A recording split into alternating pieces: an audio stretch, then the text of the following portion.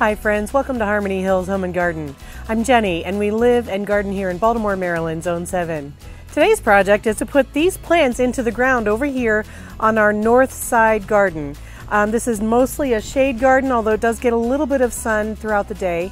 And in order to plant these plants, I'm finding that I want to rearrange some of the things that I already have. So nothing's ever easy, right? So I'm going to be taking on this project and trying to get it done. So come on with me and let's rearrange some stuff over here on the north side garden.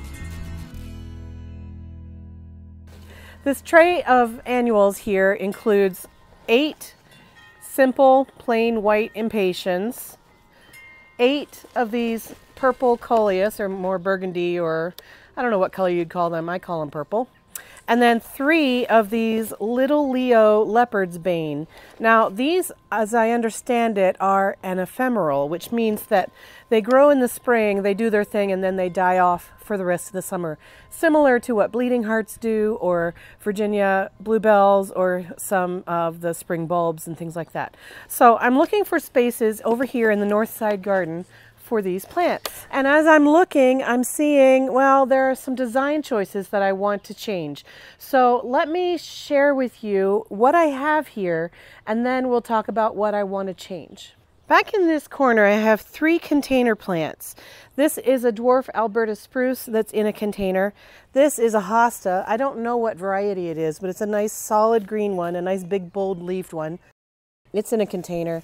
And then I have this Japanese maple volunteer that I'm growing in a pot. My goal is to grow this into a nice sized Japanese maple tree. I think it's a blood good variety, which means it'll be a large tree when it's all said and done.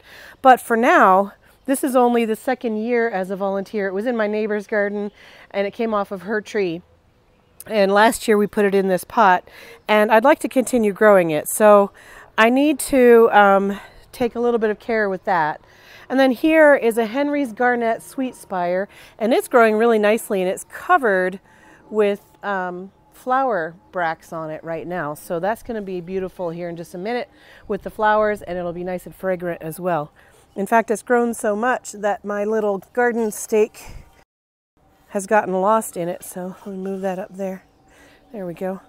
So I want to kind of rearrange these pots into a different configuration here in the garden.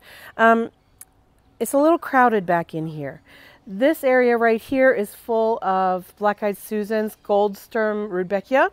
This is a Winter Gem Boxwood, and that is Sun King Aurelia, or spikenard. And then over that way we've got some Spirea, some Epimedium. Here is another spikenard right here. It doesn't look like it's doing very well. And then some Astilbe, and then these are Nandina domestica, heavenly bamboo. So I want to rearrange this a little bit, and one of the things that I'm thinking about is moving this tree to something that's a little bit more front and center. And speaking of front and center, this planter box is kind of in the center of the garden bed from left to right as you look at this small north side garden area. And I'm going to keep it here. Obviously, it's too heavy to move. I'm not going to be moving that. And then we have this center area of plants here that is kind of set off. We kind of have this area divided into thirds. Over there is a big hosta area. Over here are the plants I just talked about. And then here in the center, I have a mix of heucheras, hellebores, and hostas, the 3 H's. And also this is an Invincible Mini Mauvette hydrangea that I put in last year. And so I kind of want to put the tree container kind of right here in front and center. So let me discuss what the plants are in this area before we go too far. Everything in here is new in the last year or 2, and everything is really thriving too. So I kind of hate to mess around with a good thing too much. This is a hellebore, that's a hellebore, this is another hellebore here. and there's one back there. So 4 hellebores in here, and as I understand it, hellebores don't really take kindly to moving them once they have matured. So if I want to move them, I think this is the year to do it. I put these in 2 seasons ago in the fall, and so they grew last season, they didn't flower. They grew this season, and some of them flowered, but not all of them.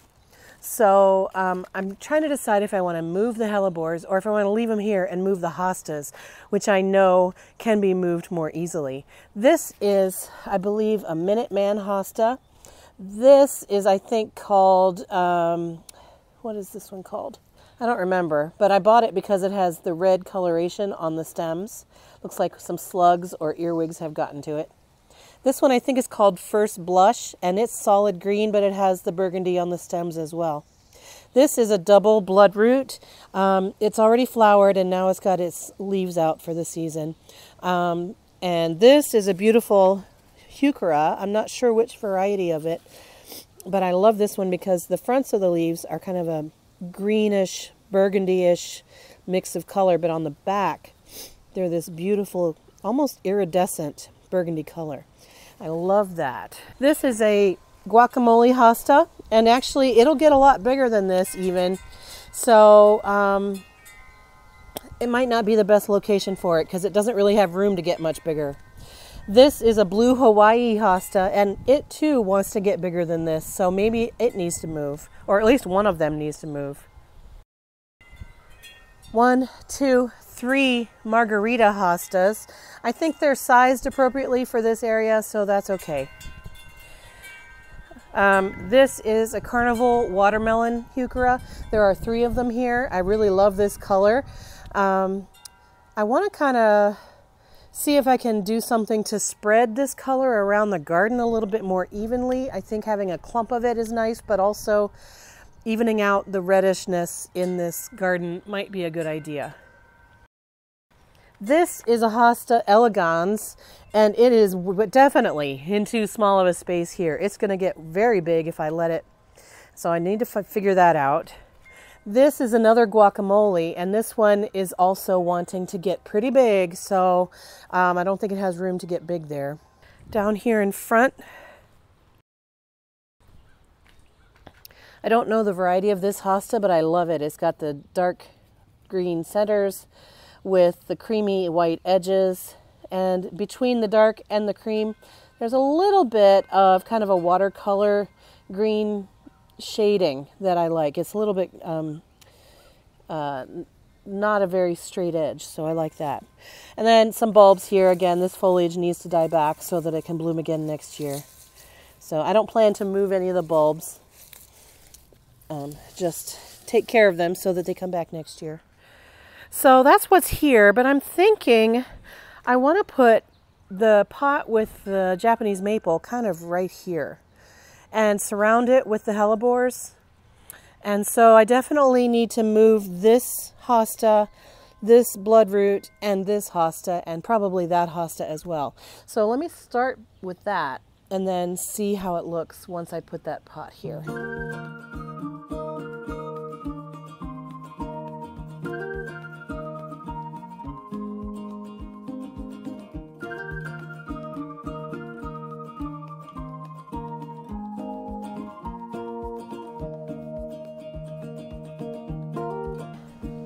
Can you help me move this?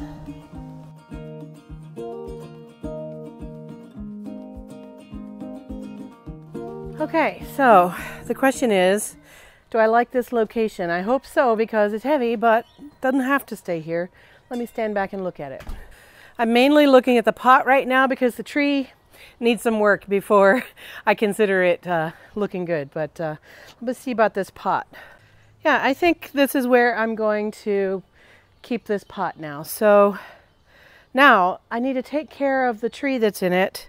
I need to add some nutrient soil on top. I'm going to add some compost to the top, and I need to restake it so that it's more vertical. And then I'm going to look and see if it needs to have any pruning done to it to turn it into a nice tree shape. This is the compost that we bought in a big bulk order a couple months ago now.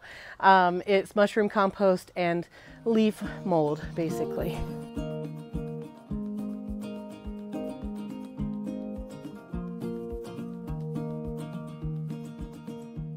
The stake that's already on this tree only goes down just above the old soil level. So I'm gonna cut off the old stake and put a new one in.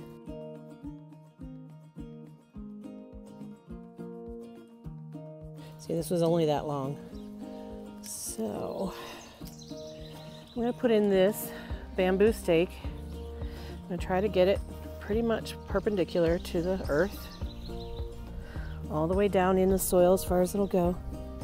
And now I'm going to reattach the trunk of the tree to this stake so that it will grow nice and strong and straight.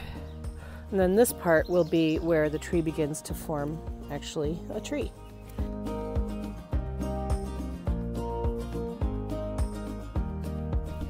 Taking off these lower leaves because I don't want branches that far down on the trunk.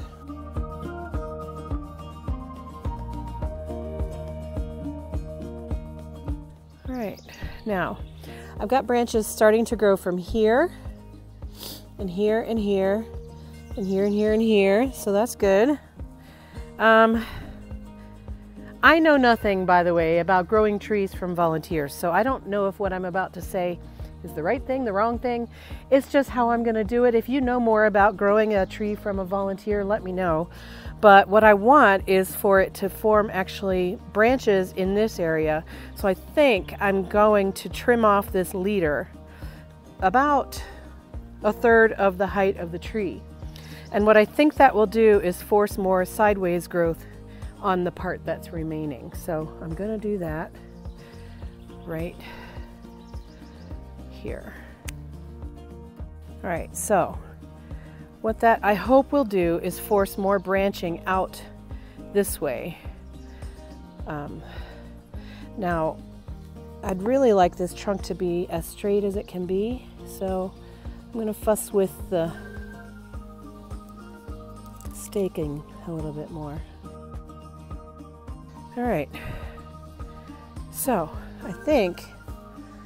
I hope this will give us a nice tree form as this little volunteer maple grows.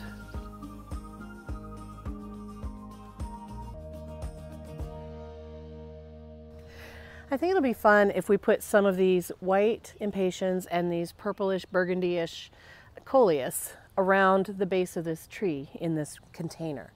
I'm debating how many to put in here. I think 3 of each will be sufficient. What do you think?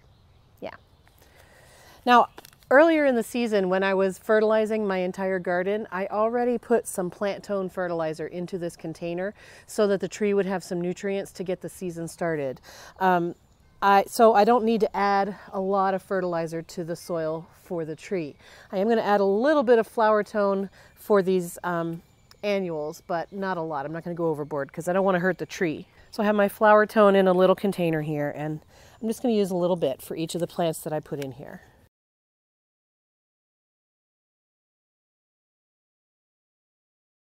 Just a little bit, about a tablespoon or less.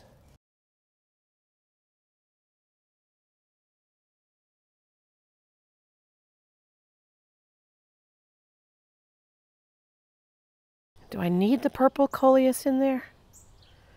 Would it look nice with it? Sometimes simple is better, you know. I'm going to try something different. I'm going to, instead of putting 3 coleus in here, I'm going to just put 1 in the center by the stake, right here. And then maybe, if we're lucky, this coleus will grow up around this stake and make it look like it's a bit of a topiary around the tree. This is an experiment. I've never done that before.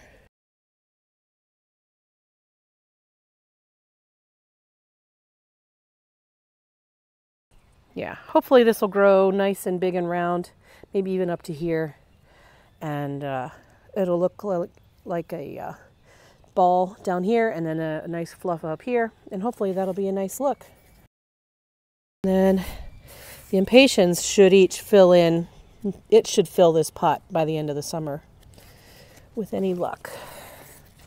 Okay, so now this tree is set for the season. So now I'm just going to go ahead and plant my coleus and my impatiens.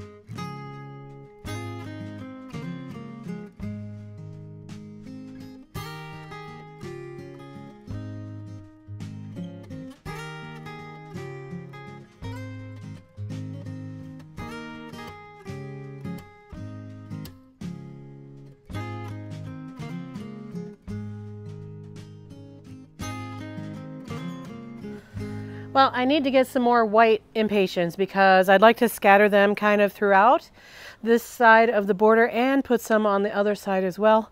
And I just ran out. So yeah, more white impatiens. Also, I need to think about how to use this for annuals this year. Also, I kind of want to spread out this pink blob.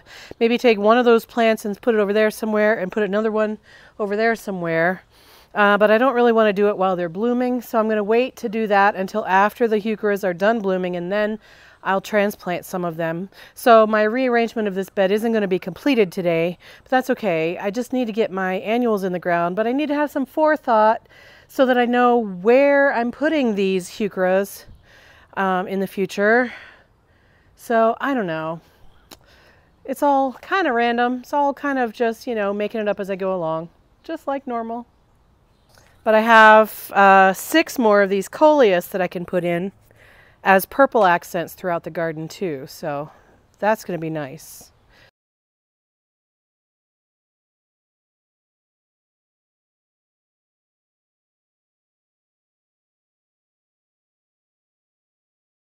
All right, so I've got the impatiens in, I've got the coleus in. I still have 3 of these leopard's banes to put in somewhere, and the hostas and bloodroot that I took out have to go back in too. So thinking about where to put all these things. So this leopard's bane is a plant that I've never grown before. I had never really heard of it either, but I was keying off the name of the variety. It's called Little Leo leopard's bane, or Doronicum caucasicum. And it blooms in the early to late spring with yellow daisy-like flowers. Let's see, it's hardy in zones 4 through 7, so we're on the border of it being too hot for it probably.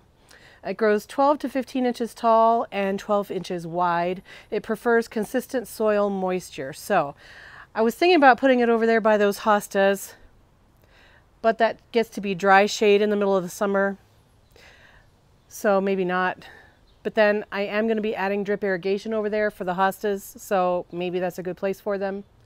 The description says that the vibrant flowers provide a beautiful complement to spring bulbs, both in the garden and in bouquets, attractive planted with forget-me-nots and lunaria.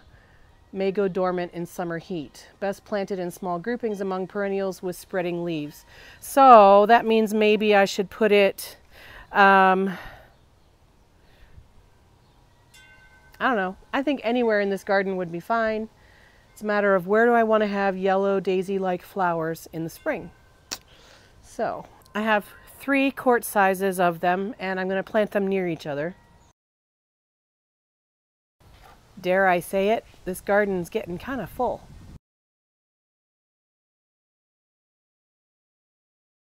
I forgot to mention, it can take sun or shade, and I don't really know much more than that, so I'm going to put it over here, which gets quite a bit of sun in the winter, early springtime, and it gets dappled sun in the summer, so I think it'll be fine anywhere in here as far as sun goes. It's just a matter of placement at this point.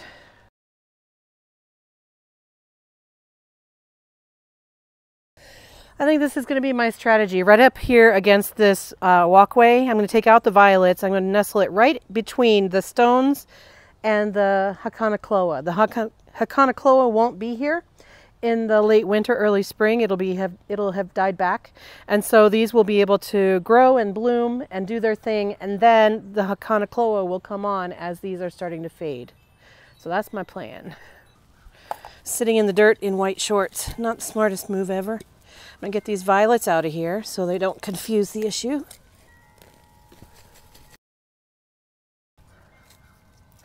I allow violets to grow in my gardens in areas where I don't have things planted because I think they're very pretty. But as I put plants in the garden, the violets are coming out. Okay, so back in here, this is a Brunera that has volunteered here. I'm going to let it grow on and grow up. This is Hakanakloa. I believe it's the all gold variety, or it could be Aureola. I'm not sure. It has sweet woodruff growing amongst it, which I'm fine with. This is where I put one of my new impatiens. Here's a little sprig of Hakanakloa that I'm hoping will grow bigger. This is pig squeak or Bergenia that I just put in. There's one here, and one right back there. And they were from bare root, and so they're struggling. But they're coming along. So I've marked them with those white plant markers. And if they survive, they'll each grow to be about 12 inches. And so it'll be a nice little clump of them here. Here's one of the coleus I just put in. Back here is a stilbe that hasn't bloomed yet. And more sweet woodruff. So I'm hoping the sweet woodruff, which is also back there, will fill in nicely through here.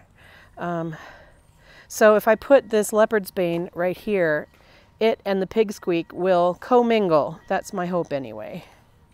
Hopefully they'll become best buds.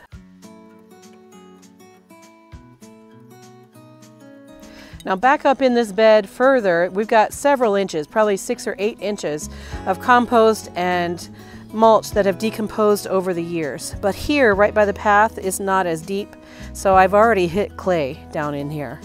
But it's what we've got to deal with, so I'm hoping that the leopard's bane will be okay in this compacted clay area.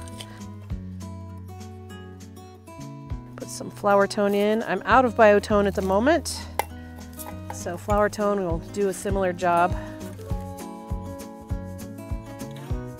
Open this up a little bit. You can see it's a little bit dry in the bottom, but moist at the top, so I'm gonna have to water these in really well.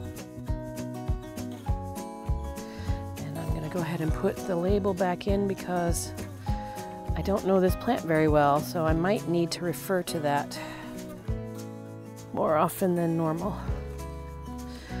Okay, that's one of 3 in the ground.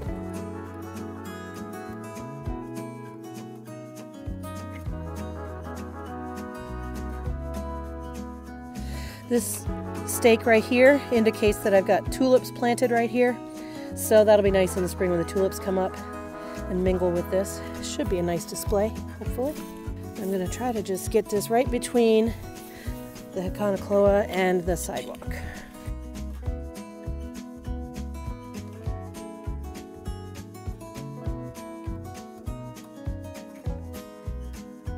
As I'm looking at it, I think this Brunera here is going to be a problem, so I'm going to go ahead and dig that out.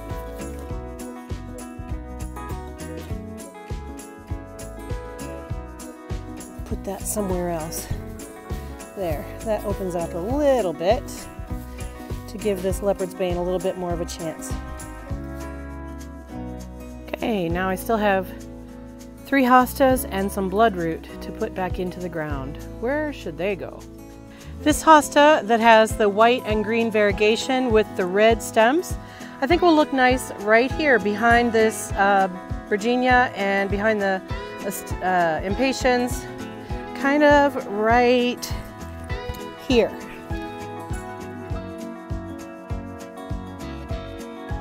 There we go. So if this Virginia grows this season, I'll rearrange again. But if it doesn't, then it's all going to be fine. You see how I'm not fastidious at all about eventual plant sizes. This bloodroot is special for a couple of reasons. One, It's a double flowering bloodroot, which is pretty rare. And two, it came as a pass-along plant from my daughter-in-law's mom, Judy. So I want to make sure I take good care of it. I'd love to see it bloom again next year, and I hope that it will spread over time. And I think I'm going to put this Patriot hosta right here to kind of balance that green and white hosta over there. Oh, I hit some roots. So that's not going to be a great spot. All right, looking for a different spot now. How about right here? Move this violet out and stick in this hosta here. Oh yeah, that's a lot better space. Soil's just really nice right here. Okay, and this first blush hosta looks like it's already spread into 2 clumps. I'm going to put it back here. Right near this goat's beard and this coleus.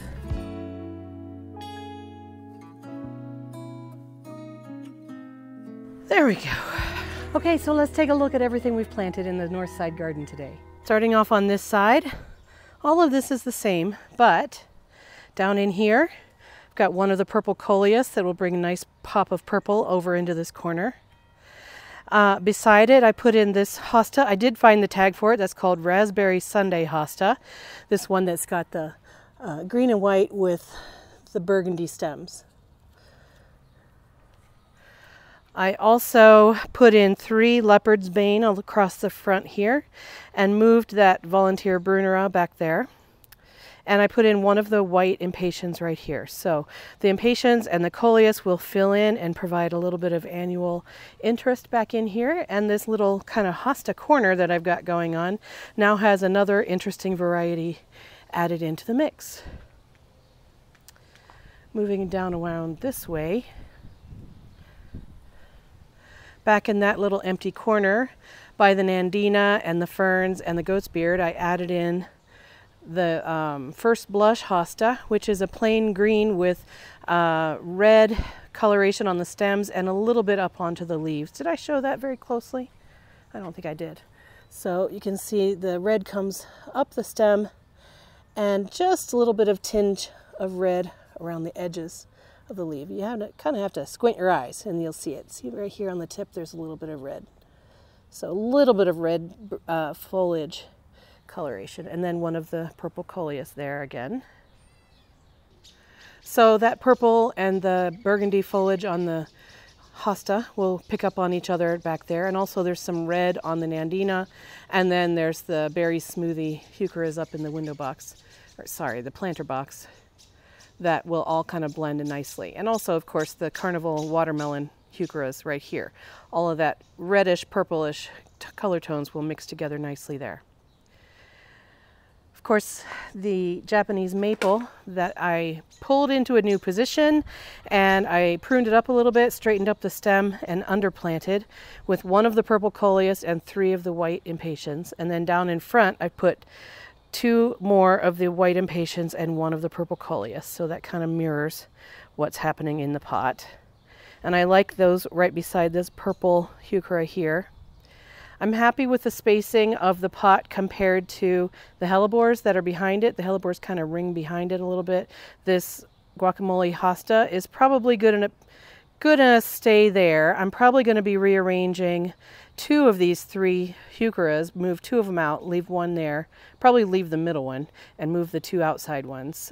Put 1 of the outside ones over in there somewhere, and then take the other one of these and put it over in here somewhere, just to spread the red colors around a little bit. I do already love, though, this Japanese maple color in the front with the heucheras in the background. I already am in love with that, so that was a nice change. Down over here is where I put the double bloodroot, double flowering bloodroot, and then over here is where I put the Patriot hosta. Here's one of the coleus there and another one back there, and I rearranged this pot and pulled it out, and then, oh, I forgot to mention over there, I put the dwarf Alberta spruce pot over there to give a little bit more height and a different shape and a different texture over into this hosta border. over here. So I think that works out nicely too. And I'm not sure if you saw it on camera, but I put one of the coleus here near the water bubbler and one down here on this other side by the Japanese painted fern. So those colors will blend nicely as well as this coleus gets growing a little bit more. It'll pick up on the purple in these leaves. Still to come in this flower bed, I'm going to be taking out these black-eyed Susans and move them to another location in the yard. And I'm probably going to be taking out these two spirea shrubs and moving them as well. I don't know yet what I'm going to be putting in the place over here, but if you have ideas, let me know. I'd love to hear from you. I might put some more epimedium in here. So far I only have one plant of it, and I really love the flowers on it. It was a nice surprise this year. So I might put more of the pink champagne epimedium down in here, but I don't know what else. So if you have thoughts, let me know. So that brings me to the end of today's project. Thank you so much for joining me today. Are you rearranging things in your garden? You know, as things come up that you planted last year and now they're bigger and closer together, sometimes you just have to rearrange. And to me, that is the fun part of gardening. It's what gardening is all about for me. Okay, so there's a lot of fun parts of gardening, and there's a lot of things that gardening is all about, but rearranging things and making a creative display of your plants, that is a super fun part of gardening. I hope you're enjoying yourself in your garden today. I hope you have beautiful weather and beautiful plants, and I hope I will see you again in another video real soon, friends. Take care. Have a good one. Bye-bye.